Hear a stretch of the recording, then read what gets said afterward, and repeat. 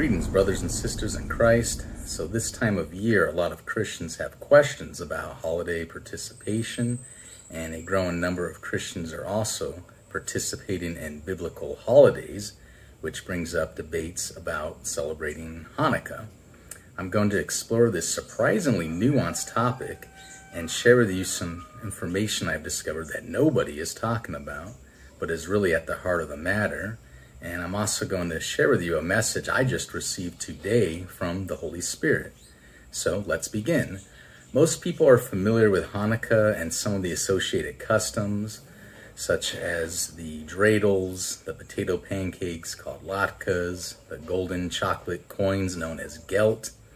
And most of all, Hanukkah is known for its 8-day menorah candle lighting ceremony. This is said to commemorate a miracle after the Israelites reclaimed the temple from Greek forces, and there was said to only be enough oil to light the menorah for one night, but it miraculously lasted for 8 nights. Interestingly, the only mention of Hanukkah, also known as the Feast of Dedication, in the Bible is found in the New Testament. John 10:22-23 reads, "And it was at Jerusalem, the Feast of the Dedication, and it was winter, and Jesus walked in the temple in Solomon's porch." So we know the feast was celebrated in Jesus' time, and that Jesus himself was at the temple during the celebration. Some have argued that Jesus' presence at the temple during the Feast of Dedication does not necessarily mean that he approved of it, but that argument is weak. Jesus was very protective of his Father's house and would not have been reticent to speak up if anything about the ceremony was offensive to God. There is certainly no mention of him causing an uproar over the feast itself, so we can logically assume that this was an accepted temple practice. That right there is enough for some Christians to give their blessing to the holiday. However, there is so much more you need to know. Remember, Jesus presumably approved of the Feast of Dedication and how it was observed during his time. However, now we must answer the question of how was it observed at that time, and has the holiday changed since then? Let's take a brief look at the origins of the holiday, which commemorates the retaking of the temple following the Maccabean Revolt. The Maccabean Revolt was a Jewish rebellion led by the Maccabees against the Seleucid Empire and against Hellenistic influence on Jewish life. King Antiochus IV Epiphanes launched a massive campaign of repression against the Jewish customs in 168 BC. Jewish practices were banned, Jerusalem was placed under direct control, and the temple in Jerusalem was made the site of a pagan cult. This repression triggered a revolt, and Maccabee and his family led the rebels, who all became known as the Maccabees, and their actions would later be chronicled in the apocryphal books of 1st Maccabees and 2nd Maccabees. The Jews did prevail in the subsequent cleansing of the temple, and rededication of the temple on the 25th of Kislev is the source of the festival of Hanukkah. Interestingly, neither 1st nor 2nd Maccabees makes mention of the oil miracle. Remember, today the lighting of the menorah to commemorate the miracle of the oil is the centerpiece of the entire festival. The famous Jewish historian Josephus adds more questions to the origin of this tradition with his writings about attending the Feast of Dedication during the 1st century AD. Josephus writes, "And from that time to this, we celebrate this festival and call it lights. I suppose the reason for this is because this liberty beyond our hopes appeared unto us, and that thence the name was given to this festival." This is very curious indeed. Josephus admits he doesn't know why it's called the Festival of Lights, and his speculation for the reason seems fairly weak. Surely if it was celebrated with a large 9-armed menorah with 44 candles lit over 8 nights, he wouldn't speculate as to why it's called the Festival of Lights. As previously mentioned, the 2 books of Maccabees also do not mention it. So where does the story of the oil miracle come from? Well, you have to fast forward 400 years past the earthly life of Jesus and 600 plus years after the actual Maccabean revolt to find the story written in the Talmud. That's right, the modern-day observance of Hanukkah is largely based off Talmudic records, as well as later additions, as we will see. The fact it is found in the Talmud is enough for many Christians to dismiss it. However, hold on, because there is so much more we need to understand first. So the Talmud is a mixture of truth and lies. It contains polemics against Jesus, and it is the furthest thing from a reliable Christian source in regards to doctrine. However, the historical records are another story. At least some, if not most, of the historical accounts are true. For a good example, see the video I did called The Crimson Thread, Evidence of Jesus. Our Lord confirmed with me the truth of the supernatural troubles that occurred at the temple in Jerusalem following the crucifixion of Christ, which were actually recorded in the Talmud. The video is a very powerful piece of extra-biblical evidence for Jesus, and a wonderful true story about our Lord and first century Jerusalem that few people have heard. I do recommend you watch it and share it, and I will provide a link to it at the end of this video. In regards to Hanukkah, let's dive deeper into its current form of observance, a tradition that appears to have emerged centuries after the event. Hanukkah is celebrated each year in December.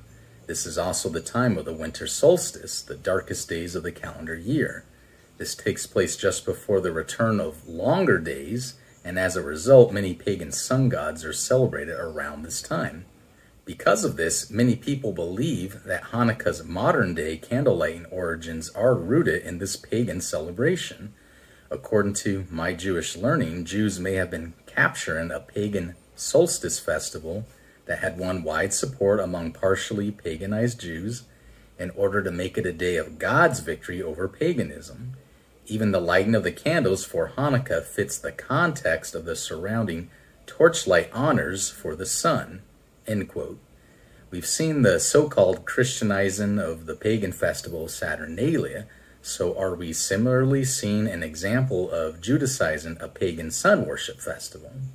I'm sure you'll want something more substantial than conjecture, so let's continue. Hanukkah begins with the lighting of the menorah candles at sundown.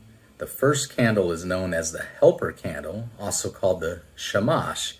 It is used to light the other candles, beginning with one other one on the first night and then an additional one each subsequent night until accumulating with 8 lit candles plus the addition of the shamash on the final night. Let's talk about this curious little helper candle. Does it seem odd to you that this extra candle is included? Couldn't you just light the first candle and then use it to light the others and stick with 8 candles, since it is supposed to commemorate 8 nights of light? And if you are going to use a helper candle, does it make sense to put it in the center and elevate it above the other candles? Do helpers sit in the throne position? And what does shamash mean anyway? We are told it is just a Hebrew word for attendant or helper, but does it have any other implications? Interestingly, the term shamash has historical significance beyond Hanukkah. In Mesopotamian religion, Shamash was the god of the sun.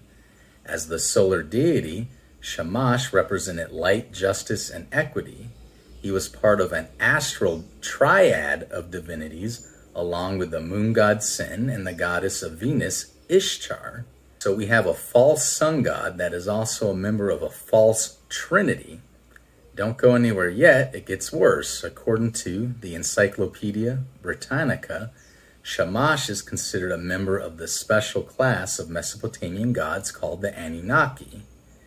As the solar deity, Shamash exercised the power of light over darkness and evil. In this capacity, he became known as the god of justice and equity and was the judge of both gods and men. Shamash was not only the god of justice, but also governor of the whole universe. In this aspect, he was pictured seated on a throne, holding in his hand the symbols of justice and righteousness, a staff and a ring. So we can see that Shamash is not only a pagan sun god of Mesopotamia, but also a false figure of God sitting on a throne. He has a staff, such as what Jesus carries, and he also judges people and the Elohim, the lesser Elohim. So now the next question we should ask about the Shamash candle is, when did it originate? And this can clue us in on whether we are dealing with religious corruption or linguistic corruption. If, for instance, we discover the original Sumerian and Hebrew words were actually quite different from one another, and that it was a later English tradition that presented the words as the same, then that would be another story. However, this is not the case. The festival of Hanukkah was celebrated for more than a millennium before the word Shamash was ever associated with it. The first written mention of a Shamash light to kindle the other candles on the menorah did not appear until the 16th century. This shows that the Shamash is a relatively recent addition. It was not part of the festival that took place in the first century attended by Christ. Rather than a pagan tradition becoming Judaized, we may actually be witnessing a rabbinical Judaism tradition becoming paganized. Keep in mind, Mesopotamia was located in the area of modern-day Iraq between the Tigris and the Euphrates rivers, so this was right in Israel's backyard. We have a Mesopotamian sun god who's placed in the center and above a series of 8 candles that are supposed to represent the true God Almighty.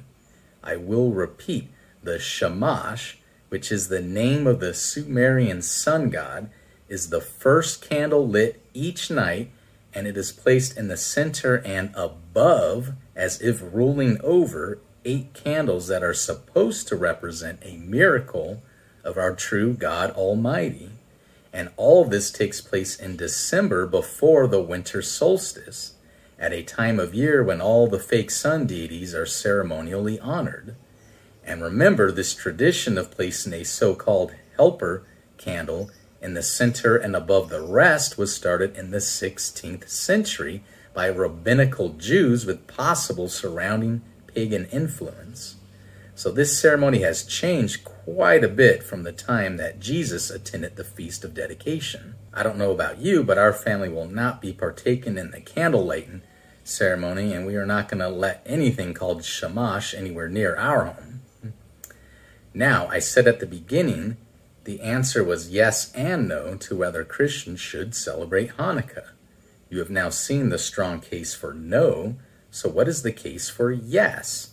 If we acknowledge the aspects of the Feast of Dedication that were present in Jesus' day, then it can be a fun opportunity to share the story of the Maccabean Revolt and the rededication of the temple, which is a true historical event and one that was honored by Christ himself.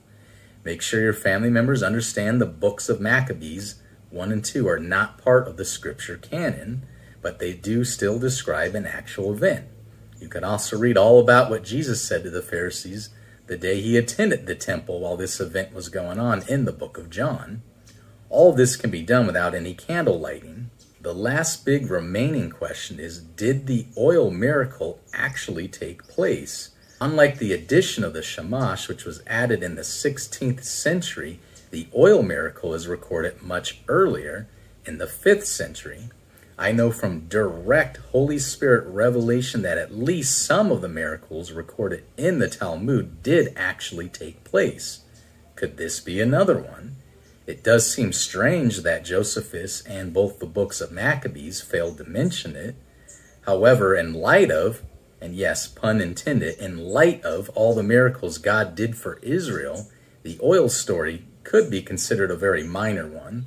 It is possible it happened and was passed down by oral tradition, but not well known or emphasized, since the retaking of the temple was originally the crux of the story. The lampstand lit may be emphasized more strongly today in order to justify the lighting of the Shamash candle. In discerning the fruit, the story of the oil itself, rather taken as true or allegorical, confirms our God as a God of miracles, one who can keep our light burning well beyond our own means of what we think is possible. Is there a lesson for us today? As we enter an end times period of much tribulation, the book of Revelations tells us the man of sin will wear out the saints. If you ever feel like you only have enough oil, which represents our faith, to endure for one day or 1 year, but you need to endure for 7 or 8 or even more, then you can pray to our Father in heaven, the God of miracles, who can and will make that oil last. With man, this is impossible, but with God, all things are possible. The oil miracle took place in the temple, and we now are the temples of God. Yes, he will perform many oil miracles in us, his temples, during these last days. I have Holy Spirit confirmation of this today. Hallelujah. Go ahead and let me know in the comments what you and your family are going to do this Hanukkah. I pray for peace and blessings to you and yours, however you decide to celebrate or not to celebrate this Hanukkah season.